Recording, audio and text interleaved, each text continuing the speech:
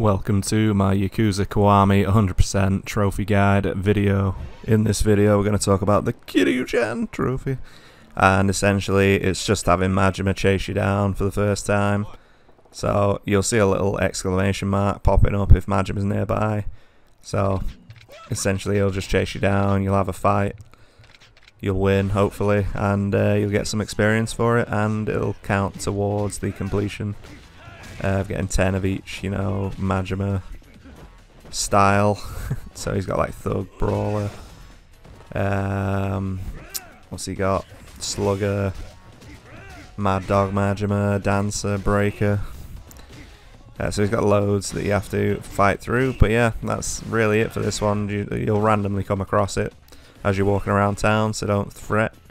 If you've not seen it too early, you will see it at some point early-ish in the game. Thank you very much for watching. Take care, peace out. If you got any questions, please let me know in the comments, and if you enjoyed the video, please like and subscribe. Peace.